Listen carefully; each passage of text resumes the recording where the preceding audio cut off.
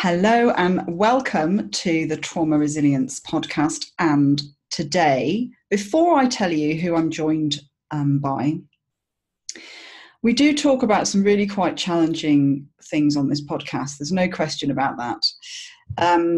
But I think today we're probably going to touch on some stuff that could be really difficult. And if you're not sure about whether that's going to be difficult for you, so for example, one of the things I think we will speak about will be suicide.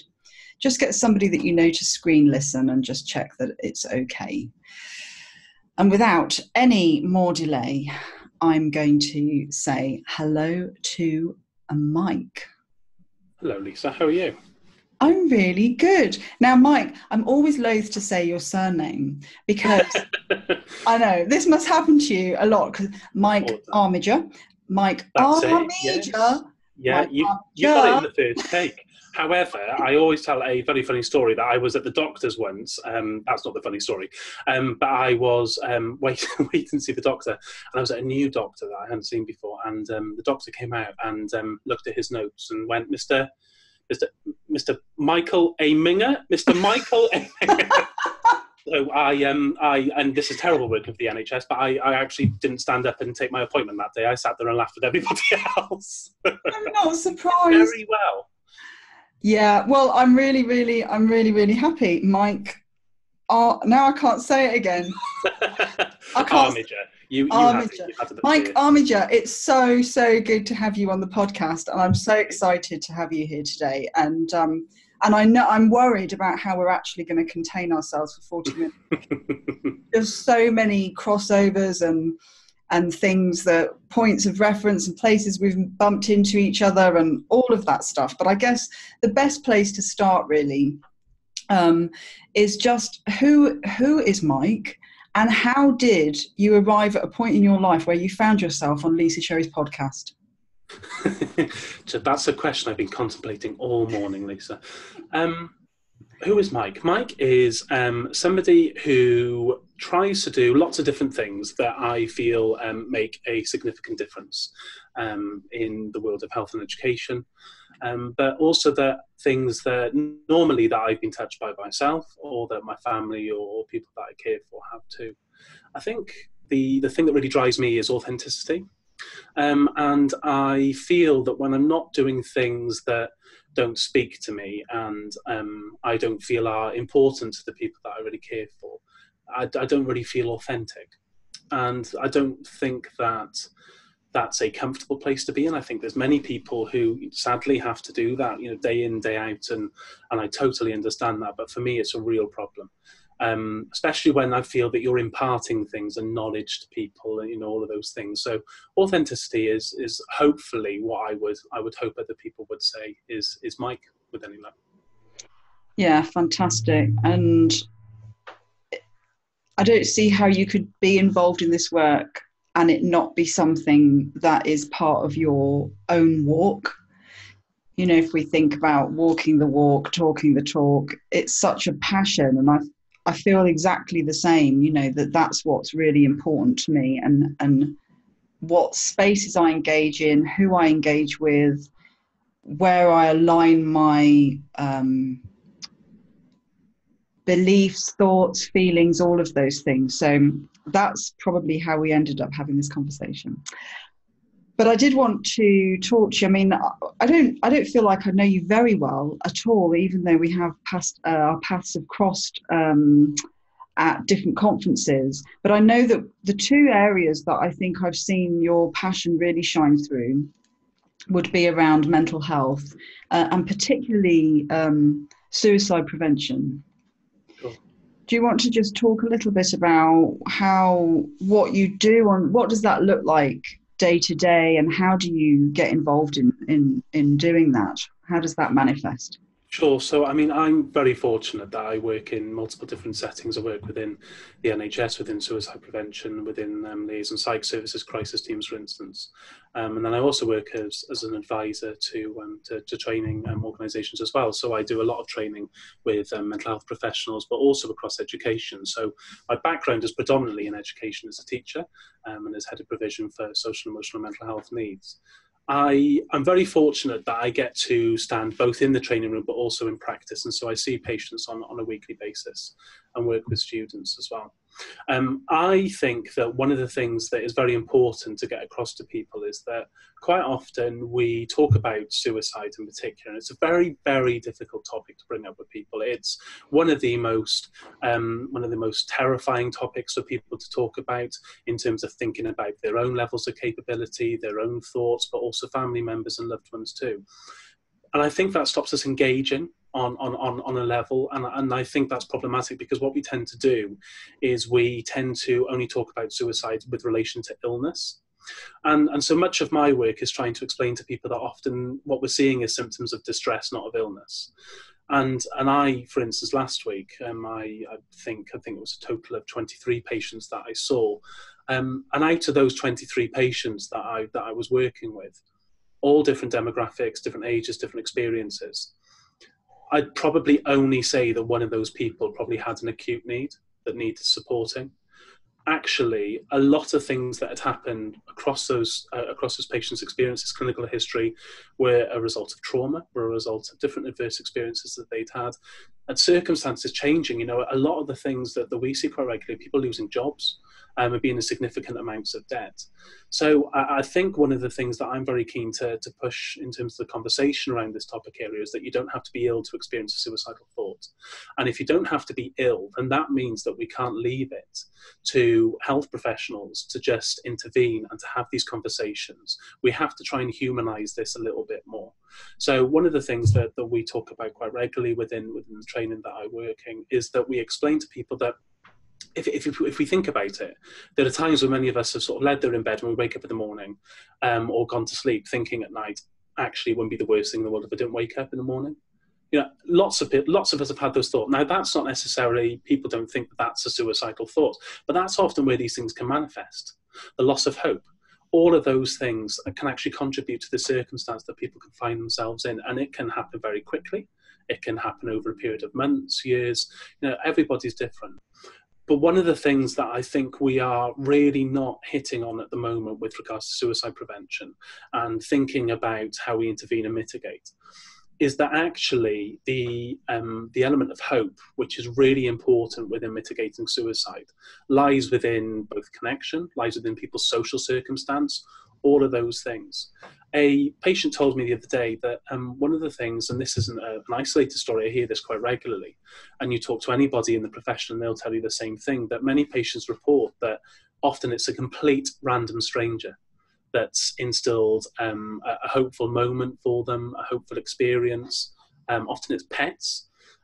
All of those things can really help us build hope within our own lives. So once we start to explore these things, and we start to especially explore the element of people's thoughts being that some people don't actually want to die, some people just want a break from their life. That's a question that I ask in my assessments and other people ask in their assessments of patients. And often people have got a very specific idea.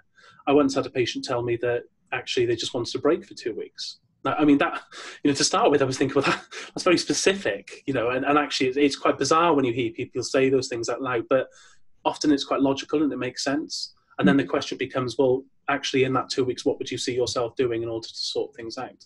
So I think just having that human conversation and understanding the logic that lies behind many of these thoughts and many of this suicidal thinking that we see, and in relation to self-harm, can really help us to, I think, desensitize the conversation a little bit at an earlier date. Yeah, and it's really interesting because that whole kind of suicidal thoughts area, and I think you're absolutely right, we don't speak about it. I mean, I've had suicidal thoughts, and I've spoken to enough people to know that that's not unusual. But how many people have that conversation out loud? And I wonder if some of it's driven actually because when I remember when I first started working in services, so we're in the 90s, if somebody expressed a suicidal thought, you immediately had to report them. You had to report them and make a referral, because if you didn't and something happened, then, you know, then you would have a problem because you wouldn't have responded. And I think that has driven that need to not talk about it, that need to hide the fact that most people have that experience. That is not something that's discussed. And I wonder whether that comes from that kind of fear of, what if I haven't done something? What if I haven't dealt with this and something happens? Coupled with the layers of shame. And I think shame is something, and we have to thank Brené really in lots of ways for this, because she's made something incredibly difficult and painful to talk about rather mainstream for those of us that work in these areas. And I'm very grateful for that, because there's layers of shame about saying that you want to die, even if having those thoughts are actually that desire to make it stop. Totally. And one of the things that people get worried about asking people if they've had a suicidal thought, for some of the reasons that you've outlined very, very well. And what I often say to people is that I've asked that question so many times, mainly because I'm trained to ask that question, but also because I see it day in, day out. And I think people find it very difficult to ask because people worry about the adverse reactions that they might get back. But I have to say, bar maybe one or two, and I've asked this question hundreds and thousands of times, I very rarely have I had a really adverse response from somebody. Very rarely has somebody been really, really cross or upset with me that I've asked that question. And I've asked this on, platforms, in transport stations. I've asked this in multiple different places, within my own house. And often people feel a very big sense of relief that you've often asked the question, because it allows people sometimes to say, well, actually, yes. Or, I always say to people, actually, if you say no, and no, I haven't, then I'm really pleased about that. That's a really good thing. So it breaks the level of awkwardness. But it's really difficult to ask those questions. And one of the things which I think you referenced really well is the element of shame. And shame can be so suffocating that when you don't have the words to articulate your experience and articulate your pain and distress, then actually what you sometimes need is a narrative to cling on to. Now, I always say, my bookshelves are absolutely full with a wide range of books, all of whom, both fiction and non-fiction, speak to me on a certain level. And there are post-its all over these books. And the reason there's post-its all over these books is because in each book, different chapters, different words, different stories, I find a little bit of my narrative that I relate to.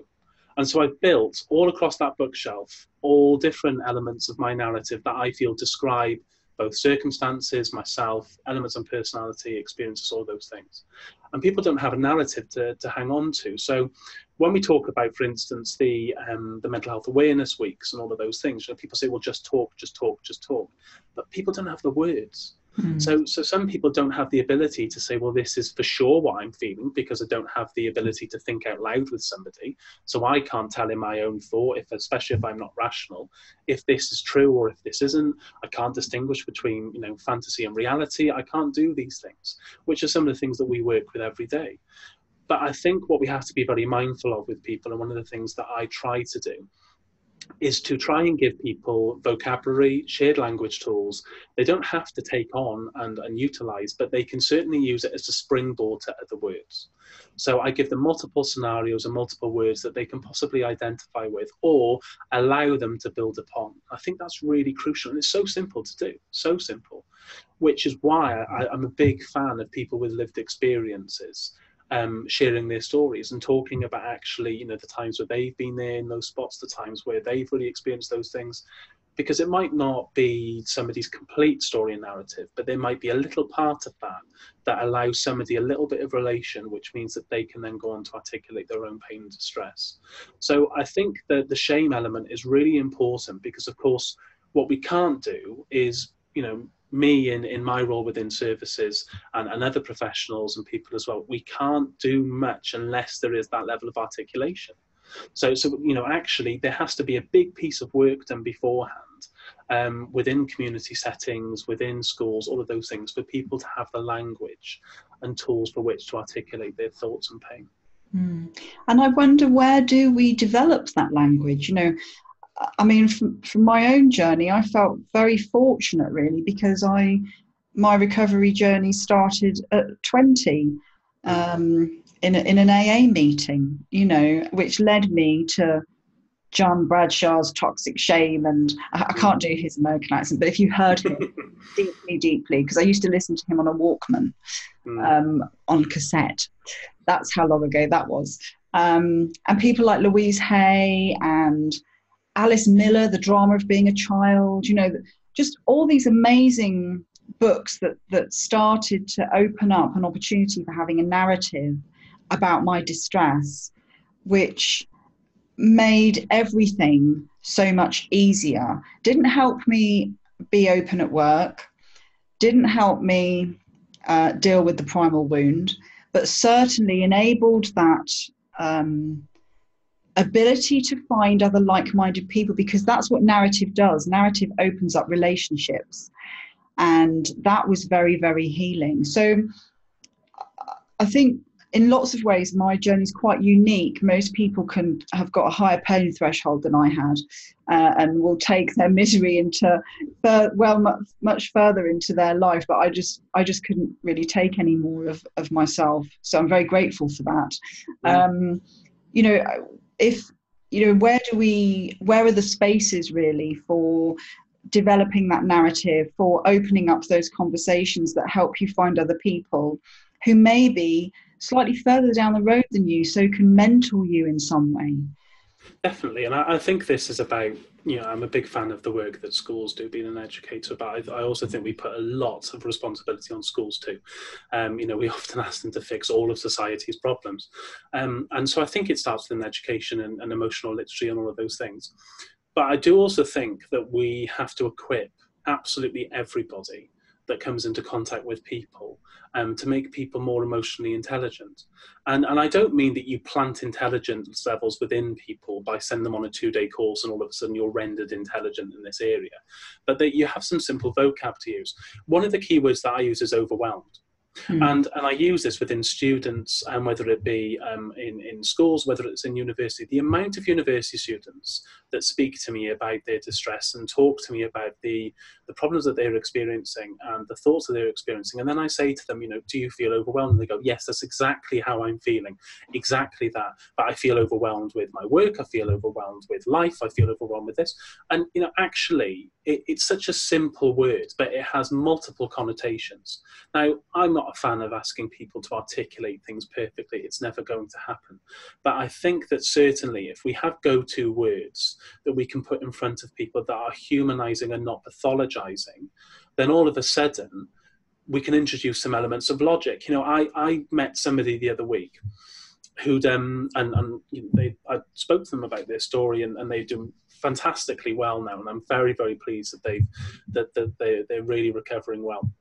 But they had faced just adverse circumstances beyond belief, and they were in such a difficult place, and they'd lost 3 members of their family, 2 parents and a sibling, within the space of 3 or 4 weeks. And they said, I just feel like I don't know what's going on, and I just feel like I can't cope. And I said to them, but if one of those things had happened to me, I would feel exactly the same as you. But you've had 3. That's a huge amount of distress and pain, for one person to carry. So I'm not saying that makes it any easier, but this logic, but it does totally make sense what you're feeling.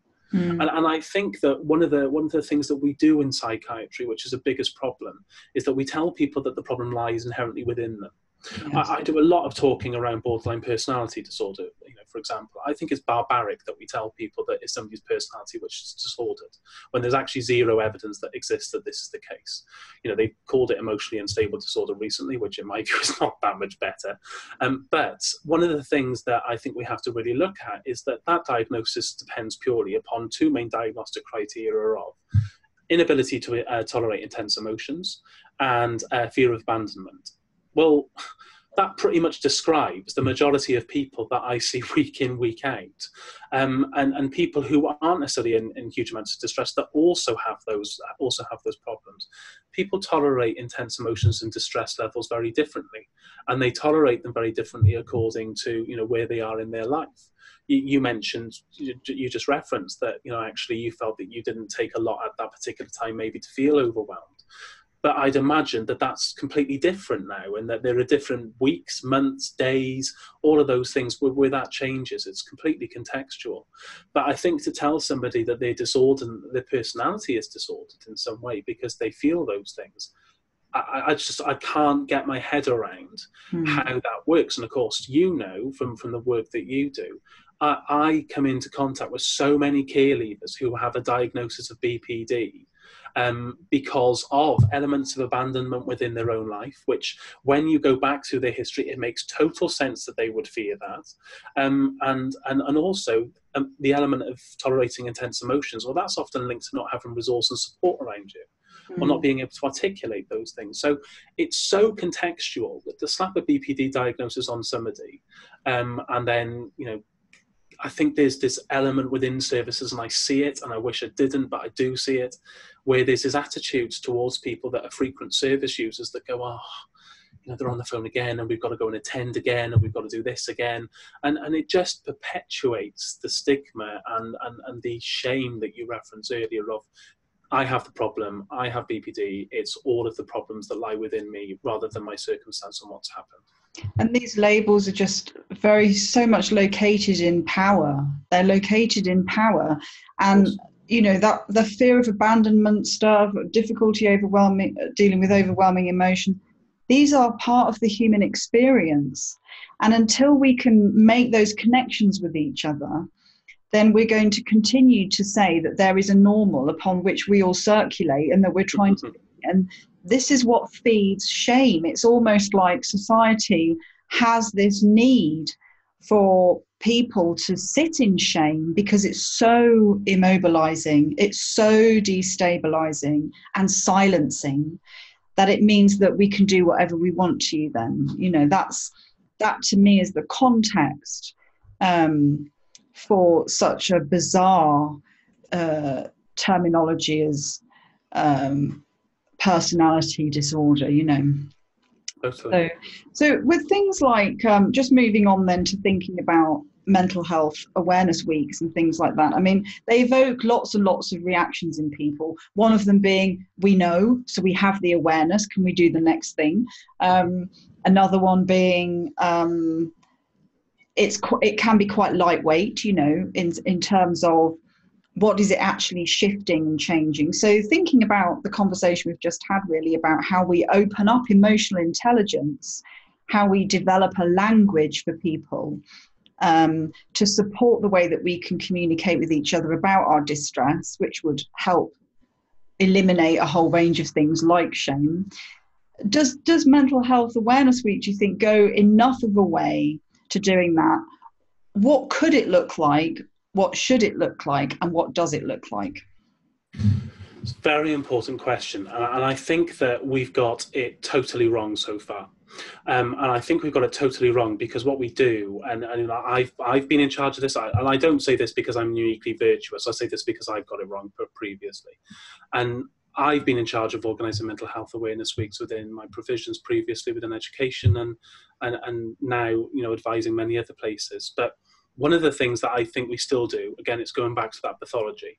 For instance, you know, the 1 in 4 figure, which is pointed out, you know, all the time, 1 in 4 of us will suffer with a mental health related issue at some point. Well, the problem with the terminology that we use is that if you talk about a mental health related issue, well, that term in itself can mean so many different things that it's almost saying to people, well, 1 in 4 of us have got mental health, which is a completely bizarre thing to state.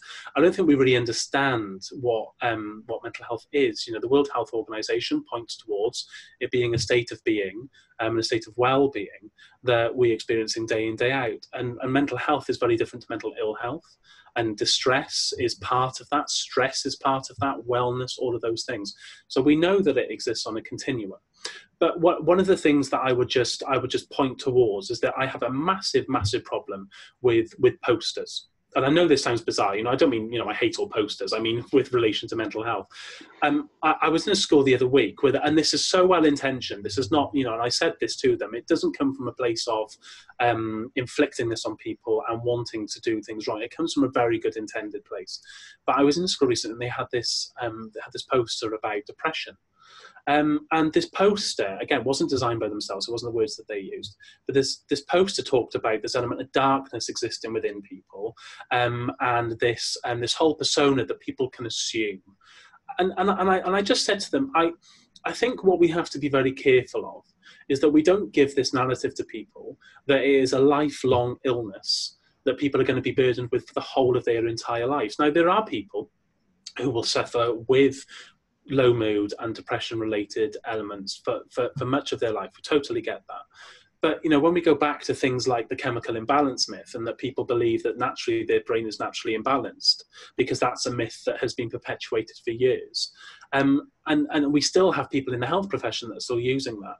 People then straight away, when they get to Mental Health Awareness Week, when we talk about narrative, we'll look at that depression poster, see one bullet point on that poster and say, that's me. And that's me. So I now have lifelong depression. So they don't, if we talk about it being low mood, then that's a totally different implication, isn't it? Because it gives the idea that it's maybe a little bit more temporary and that it's not permanent, and that things can shift, and that there are elements that are contextual within it. So I think even to start with, the way that we pitch Mental Health Awareness Week is very difficult. And I also think that we always pitch, well, here's the problems. We don't talk about how to stay well. And I think that's one of the things that, you know, within your work and within lots of other people I see working in this field, that actually we really need to push forward, is that actually if we're going to prevent more people from falling into the river, we have to resource them earlier and further upstream with the tools that they need to stay well. And that means, sadly, and I know governments don't like saying this, but that means investment. And that means people, that means resources, all of those things. So Mental Health Awareness Week is a very loaded week for me. And there are people that do this brilliantly and are really contextual and really get it. But I think if we just change the language and the words right from the top and informed people on a better level, then I think that they would willingly spread that message. It's really interesting you talk about that kind of well-meaning stuff, because I was speaking to a lovely group of head teachers across a local authority, and two schools came in, and I was talking to them about resilience, which is one of my favourite subjects. And two classes came in from different schools. They were brought in and they did a demonstration of what they'd been learning about resilience and how resilient they were, and they did little videos, and it was so lovely. But I felt so sad, and after they'd gone, I kind of said, and this had been funded by Public Health England, so it was a very big collaborative piece of work that they'd put so much work into, and I felt really awful kind of commenting on it. But I just there was no way I was going to be able to do my presentation next and have the conversation without showing what it looked like to me had happened. And of course what had happened is the whole resilience discussion in both the schools really had been individualized for those children. So if those children then went on to their secondary school and they were struggling in their secondary school, I have no doubt in my mind that the way that they had understood resilience would mean that they would think there was something wrong with them. Yes, absolutely. And I just felt so sad really, because this really well-meaning, well-funded, well-resourced, compassionate, caring adults all around with these lovely primary school children, unfortunately had fed the message that it's not about all the things that it's about, which is your environment, your resources, your relationships, all of those things. It's about you and how many times you can stand back up again. And I felt very sad. And I guess that's the thing, isn't it? You know, we've got some really key, important, key messages that are really feeding in across all the sectors.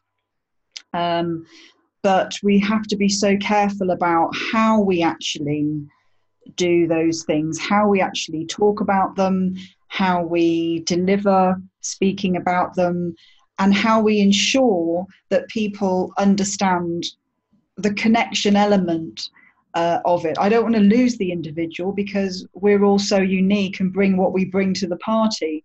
But at the same time, if we continue along this individualization of humans, then we're not going to get past the stuff that we started talking about, which is about language, which is about connection, which is about narrative, and which is about emotional intelligence. I totally agree, and I think you articulated it very well, that we don't want to remove the individual element from this, but we have to give people working definitions as well. Now, there is always going to be an exception to that, and we have to be very clear on that. But I think when I talk about resilience, for example, I always say to people, if I had somebody walk in who was experiencing suicidal thought, for example, or was even experiencing, chronic stress, all of those things, would it be appropriate if they lived in temporary accommodation, had no access to food, and no money, for me to talk to them about resilience? I mean, people would think that was totally ridiculous. Yet with children, we often do that. We often talk to them about the need to be resilient when what they're doing is surviving. And I think we have to be very careful about that, about pushing the resilience message. And it's a very big word and a very loaded term, as you said quite rightly, Lisa. But one thing I would just say to people is that the key phrase I always use is, resilience is more about we than it is about me. Resilience is not the same as surviving, and what we see is many people surviving their circumstance. And telling people to be resilient, I think sometimes inadvertently, without intention, actually gives people the message that if we tell them to be resilient in those times, that what they're experiencing is okay, and that they should be able to survive those things. When if you've got people living in such adverse and dire circumstances, that's totally the wrong message to be giving them. So I think you're absolutely right, and that carries over into, again, talking about all of these problems lying within people. And I don't know about you, but there is certainly, because I'm very fortunate and I've sat both sides of the table, both as somebody trying to help somebody, but also, the person needing help. And one of the things that I always talk about is that it took me probably 7 or 8 different types of therapeutic work before I found one that really worked for me. And I was able to have the autonomy and the decision-making, rational thought, and all of those things to inform what I thought was the right thing for me. But for many people, they don't have that. And so actually, when we send people into treatment, for example, we prescribe what we think is the best possible thing. And, provision is another thing altogether, and it's dire. But we prescribe the best possible thing that we think, but we don't allow people to dip their toe in and try it. Mm-hmm. We don't give people a wide range of therapeutic options that is going to work for them. And we also don't appreciate that probably is going to change, and that there's a whole range of things that you need to do before somebody even starts therapeutic work. With my students, when they go to a GP or primary care, or they go in for an appointment and they need to talk about a difficult subject, one of the things I always do with them is I sit them down, and I might refer them sometimes, but if they go in themselves because they're adults, one of the things that I do is we write down a thing on a piece of paper, in the book, whatever they want to, on their phone, a load of notes so that they can take with them, and so that they can say, right, if I climb up in the appointment and if I can't get the words out, which we know happens for so many people, then I've got something I can even just simply hand over to them. Even just preparing somebody for that circumstances and saying this is going to be particularly difficult, maybe, not to worry you, not to scare you, but there is a possibility. Let's prepare for that and let's mitigate against that now, whilst I'm in the room with you and I can give you those words and help you. It's just a sensible thing to do. You don't have to be a clinician to do that, do you? So I think just that element of mitigating against all of these circumstances can really help people. And having, non-medical interventions. You talked there about having autonomy. And that's what I had as well. And I feel really fortunate because most of my recovery was done on what are classed as alternative holistic therapies, which are very thorough. You spend a good 45 minutes before your first session talking about who you are, your childhood, your birth, if you know it, all the things that impact you, which we don't do in a medical setting. That isn't done. And yet, there are areas who've been prescribing things like going walking and stuff like that, which is fantastic. There's so many informal interventions that support better and stronger mental health. And yet we still think of them as alternative, when actually, why can't we look at those as imperative, not alternative, but so that you have like you say, a platter of options to try until you find that thing, because you will find that thing, and that thing might change. You might do that thing for 6 weeks and then think, actually, I need to go deeper, or that's not quite getting to that part of what's bothering me, and then to be able to move around and do that. We are a million miles away from that. A million miles away from that. Totally, and I think I run a project with athletes and professional athletes with mental health support, and one of the things that I'm always struck by is that the things that they find therapeutic are their sports themselves normally, but when it becomes a profession and when it becomes your job, then it's a totally different thing. There are moments where they still obviously find it very therapeutic, but actually the therapeutic elements lie outside of what they do. And if we think about it, one of the things that athletes report to me all the time is that when you become a persona and when you are your job, and there's elements of people, who are self-employed, who understand this as well, that actually that can really distort sometimes your sense of who you are. And also sometimes distort the difference between you and the athlete, and the separation between you as a person and you as an athlete is something that they really struggle with, because naturally the two cross over multiple times a day. But one of the things that they find therapeutic often is going and talking to somebody who does not know who they are, which again, actually a lot of people spend ages saying, well, actually, I just want somebody that really knows me well. Whereas actually people in the public eye often say, actually, do you know what? I want somebody that doesn't know me and doesn't know anything about me. I want that clean slate, all of those things. So again, it works really differently according to the circumstance that you're in. But their therapeutic work, a lot of the time, is not talking about anything related to performance, their job, anything. A lot of the time it's talking about pressure, the amount of pressure that they hold. I mean, I worked in professional sport for a while within rugby, and I would always, if there was a big event or a big game coming up, I would normally give, where I could, people a week off or a day off or something, because I had to be very mindful of how the pressure built on each individual. And when you carry that pressure around for so much time, that's a lot of tension to hold. Even though these are sports people, they go out and they perform, and there's an element of physicality. So I think we have to think very similarly with regards to people in mental health services, people in schools, that actually what we consider therapeutic doesn't need to be the standard models of treatment which involve talking therapies. You say this as much as I do, that actually there are very few children that have experienced traumatic circumstances and that hold trauma in their bodies that are able to articulate that, and that are able to articulate, recollect, and everything we know around implicit memory. So actually, just from that basis, by purely prescribing talking therapies, we are missing out probably on 3/4 of people that have experienced trauma. So that makes no sense from a commissioning point of view.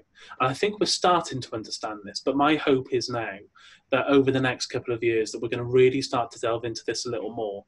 One of the things we just started at university with medical students, we started a walking group, and that they just go regularly walking, and they go various different places, stop and have a coffee, they check in with each other, they have a bit of a chat, and it's that sense of community. It costs no money whatsoever. They don't have to go every week. They can access it when and when they want to, and they can talk about whatever they want to. And it's so simple. We create these barriers for reasons sometimes out of our own thinking rather than what the needs and the requirements are, because it's always been done that way. Yeah, and they're learning as well what you need to be well. So Absolutely. They're doing it and they're learning it. And so that process of learning what the body needs to relieve stress, to be well, to alter the physiology, change what's going on in your mind. They're learning all of those things as well. But I mean, as I suspected, we could talk all day, and I kind of knew this was going to happen. So as we're kind of coming to a close, I suppose I'm quite interested in what you're doing currently and what work you've got going on, and what's the big Mike project of the moment? So there's multiple things that I'm doing. I'm doing a lot more around athlete support. I'm doing a lot more with suicide prevention. We've just launched a wonderful website called stayinsafe.net, which is around safety planning. So members of the public can access that if you're concerned about somebody, or you yourself might need to write a safety plan. There's an interactive tool which you can do online and then download it as a PDF version, which we're immensely proud of, which we've done in line with NHS England. So that's been fantastic. There's a lot more work around education coming up next year. And then I'm doing a lot around elements of regulation. So I'm working with CAMS teams in terms of what we just talked about, trying to get people to access therapeutic ways of working which involve regulation rather than talking, and trying to do that preemptive piece of work that hopefully, if we do it right, can get people calm, safe and regulated before they then go into talking therapy, or if at all that's appropriate. So lots of small system changes, Lisa. I like to take the little things on rather than the big thinking. I like to do little things that nobody needs. So I think what I really love about conversations like this is that sometimes when we work in isolation, and especially being self-employed and all those things, it can feel like sometimes you're battling things by yourself. But what I'm always aware of, from yourself and from other people within the community, is that actually very rarely are we by ourselves, and that we do have a lot of people and a lot of things in common, and a lot of people willing us on. So I'm really grateful for this conversation today. Thank you. Oh, thank you, Mike. And I totally know what you mean. I think of us as like teamies. We're all just teamies wandering around the country, trying to do our bit. But what I'm really excited about and what you've really left me with is that kind of vision and hope for what we can really focus on for the next couple of years, which is really consolidating a lot of the knowledge that we've been delivering and a lot of the stuff we've been learning, and starting to think about not medicalising very normal human responses to what can sometimes be very distressing experiences that are part of living. Definitely. Yeah. So thank you so much, Mike. You've been awesome. I knew you would be. My pleasure. Thank you so much. Take care, Lisa. All the best. Take care. See you soon. Bye. Bye.